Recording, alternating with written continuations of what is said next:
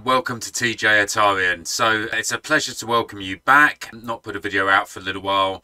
I did record a piece a week or so ago where I was talking about the problems I've been having with my recording setup due to issues with hard drives, capture devices. So I did this little piece. Unfortunately, when I was going into the edit, I found that I'd made a mistake cobbling together a temporary system. The audio track was knackered, overlaid on itself. It was really echoey because I think the monitor had fed back in. So yeah, complete mess. So yeah, I'm here to talk about the same stuff I was trying to talk about back then. So although my piece to camera was bad, I did capture a few sections looking inside a particular machine. So we'll get to those shortly. So yeah, to summarise my system issues, I've now got a replacement SSD drive, 2TB drive for my PC. Now running on Windows 11, that's after that went kaput before. I've been through 2 different video capture devices to get one that's A, compatible with Windows 11 after that change, and B, that took the video correctly from various machines that I want. The first one that I acquired worked fine on Atari 800XL and I believe other 8-bit Ataris. Wouldn't take any input from the ST, so yeah, a bit odd, so I had to buy something else. So I've now got a Nero video capture device, Nero Recode it's called, and yeah, it seems to work reasonably well. Looks very much like an EasyCap USB device I had before in terms of the form factor of it, same kind of little USB case housing. It works, that's the difference on Windows 11. Well, it was a deal breaker that the other one wasn't working on a particular machine, an Atari ST. Because I wanted to make an ST video, that's what I'm here to talk about today. I had an ST which had a meg of memory in it, and it was a little bit cobbled together. It was a 1040 and a 520 case with badges switched around. Very similar to back in the day when I had an STFM, and that had a memory upgrade. So similar experience. I've been playing around with GoTech Drive to load things, and as those that watch my videos will know, I'd also had a bit of a play with the sidecart. I had trouble loading a few of the games, wasn't entirely sure whether it was one or two things. It was either sort of weird hard drive images that, where people have tried to convert the floppy loading games to run from hard drive that weren't particularly compatible with this GemDOS drive, I believe it's called, which it emulates. And they were more designed for something else, like the Ultra Satan perhaps, a device I haven't managed to get my hands on. Or could it be that I'd heard the amount of memory required in the machine, where normally a game that would run in 1 meg perhaps won't run using this GemDOS drive, because that is using up some space in memory as well. So you need, 2 meg or plus to run these games really. So on that point, on kind of a whim, I was having a look at machines on the internet, and another thing is I've never had an STE, and I was aware that it was easier to upgrade the memories on STEs because I don't know the internals of the STs as well as I do the 8-bit machines. Didn't really fancy doing any soldering, which I think would be required on the STFM. So on eBay a couple of weeks ago, I managed to acquire myself an STE. Well, let's have a look and see. Let's jump into the video, which I took on my mobile after the other bit that I had to scrub out. So we'll have a look at that now. Okay, so here we are over at my work desk, and this is what I've acquired. So I've already had this running, as I've mentioned. It's a 520 STE, and I never had an STE. Now I've got an STE, so I'm a happy bunny before we even started. And it's in rather nice condition. There's just a little bit of yellowing you can see on the side there, but then look at the colour of the rest of the case. That's really clean. I mean, you can't ask for much more than that when you're buying something this old on eBay. I'm very pleased. Working machine, good. So I've already had the screws out of the bottom of this, so I won't bore you with that. Those are all the ones that come out the back. So I should just be able to lift this case off very carefully, because I am using mobile camera and having to hold it. So there we go. Let's pull that and very carefully put it out of the way. The case doesn't seem that brittle, but it kind of isn't going to be something you want to be throwing around. It's going to crack quite easily. Right, so very careful here. Yep, so the keyboard is connected. We're going to have that out very carefully. And we're just going to put that up. This is when I realise I've forgotten I've left the joystick and mouse plugged in, so let's just carefully reach under and gently remove those, 1 and 2, and then the keyboard should then lift away. Okay, so the second, that wasn't the Atari case falling over, that was something else. Do not want that to topple. Okay, right, again, the next thing I've done, there's a number of screws that have been removed, and the shielding has these little metal struts that need twisting so that you can then lift them out of their slots. Already done that, so this should, well, that should all come apart. I don't need actually to take that out at this stage. It's all, let's just remove the power, forgot about that, right. This one, shielding the power supply, again, I've already straightened those so it just lifts straight off. And here we go, this is what we're looking at. So we have 4 memory slots, but then this is when I've realised something. If you look at these, that doesn't look like what you would connect normal Sims to, or Sims as I remember them. They're pin connectors. So I wasn't aware of this. I've seen pictures of STEs which look very much like they take normal Sims with the flat connectors. I've also seen some of those online that you can buy. Retro Lemon had some STE RAM, so I thought that was my route, but these looked a bit different.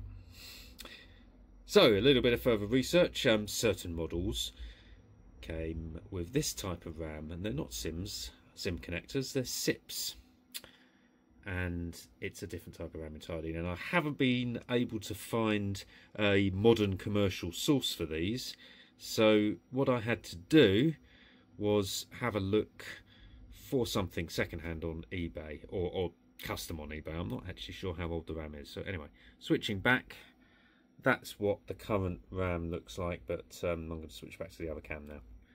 So as I was saying over there, this particular STE takes single inline pin package memory, not the single inline memory modules that I was used to from, you know, my old 486 PC. Not all of them do. I'm not quite sure the ratio of STEs and what types take these and what types take the other, but yeah, I just wasn't aware of this at all. I'd seen the standard flat pin Sims available on eBay, on Retro Lemon was one of the stores I saw you could get them. I understand they're pin compatible, so you could sort of solder pins onto the standard Sims, but yeah, didn't really fancy doing that. So I had a bit of hunt around, and I found a little bit more expensive, but I could get the proper SIP memory.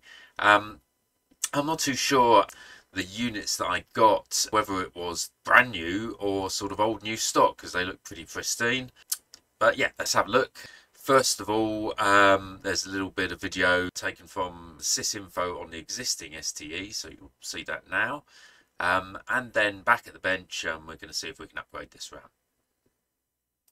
Okay, so here we are at the bench, and these are my existing memory modules. Let's just see if we can, yeah, I think we'll stay with that. Right, so this is what we've got, and I don't think there's any real finesse to this. Can't really get to the side of it anyway, so I'm literally just going to hold this firmly. Oh, that really doesn't want to come out like that. Okay, maybe we do need to just prise. Yeah, okay, that comes out pretty easily. So that's our existing. So oh yeah, you do have to be a bit careful. The pin has got slightly bent there, but that will easily move back. Okay, so that's one of them. Noting the positioning of the chips. And do we have the pin numbers? Well, yeah, well, that's pin 1 to that side, I would assume. Okay, fine. And let's try and get this one out from the middle quite firmly. A little bit up each side. Oh, there we go. That was a bit more even pressure. So we'll put them safely over there. But we're hoping we won't need those anymore, because we have these guys that we're going to put in. Sorry, let's get that properly on the camera. Pin 1 and pin 30 there. So 1 is that side, 30 is that side. So looking at this one where we have 1 and 30, it's that way round. I'm very confident in my logic there. Is that pin out slightly? It looks slightly off. It is. Straight out the box. The pins aren't straight. Only slightly, but before I try and force it in, glad I spotted that. So 130.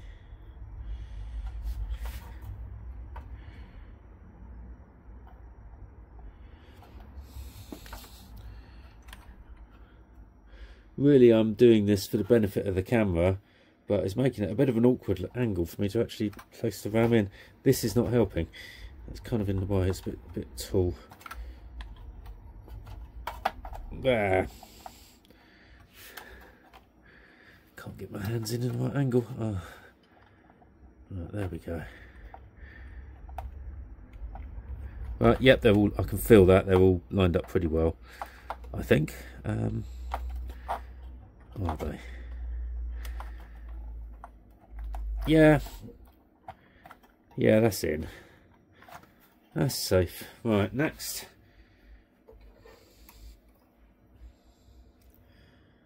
Checking the orientation. 130. We're this way round.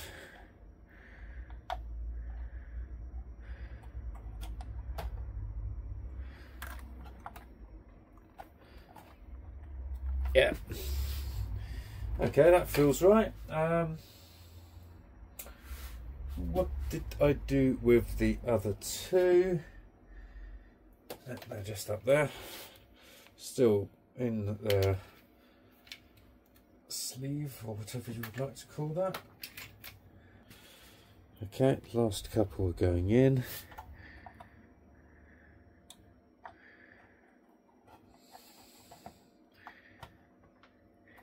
Now you can sort of feel it a bit better, how they're supposed to slot down.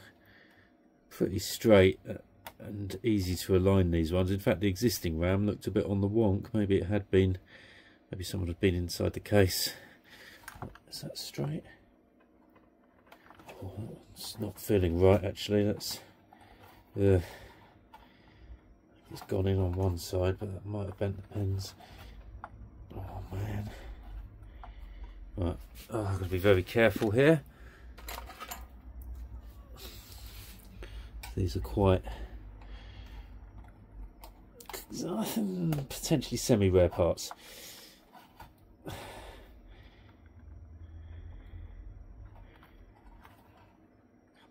Right.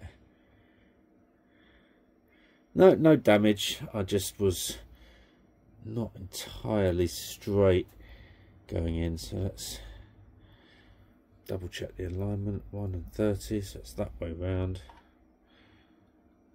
Let's try and rest it with all the pins aligned first. Yeah, that feels fine. Oh. Yeah, it's just maybe they were just slightly misaligned. Right, okay, that looks lovely actually. It really does. It looks, you know, compared to these old sticks. Anyway, let's see if this is going to work.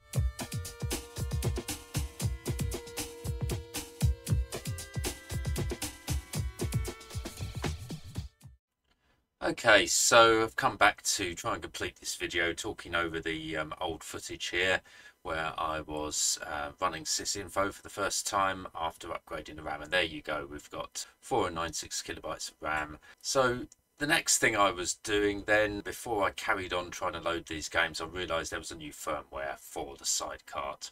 So took a little detour, went to the sidecart website, as you can see, downloaded the firmware, and got a bit confused doing this. So eventually worked out the right button combination that you had to hold down to get the drive to come up where you drop the firmware file, which is different from the normal drive it presents the PC when you plug a USB cable into the sidecar to a PC, where you see the contents of the SD card. So once I've worked out that combination, copied the file in, and immediately when you drop the firmware file on, it disconnects and reconnects, to my surprise there, because I've forgotten what it did, and that means it has reloaded the new firmware. So yeah, so we boot up the ST, and yeah, we confirm their version 1.0.0. We've got the latest version of the sidecar firmware, and I think I proceeded to do a little test. I can't remember what I loaded up, but it was just really a sanity check. Guess what the best thing to do shortly would be, yeah, let's capture a new video with some games which only work with 4 megabytes of RAM. Try and make sure that we've got yeah, images that work from the GemDOS hard drive. So I will do that shortly.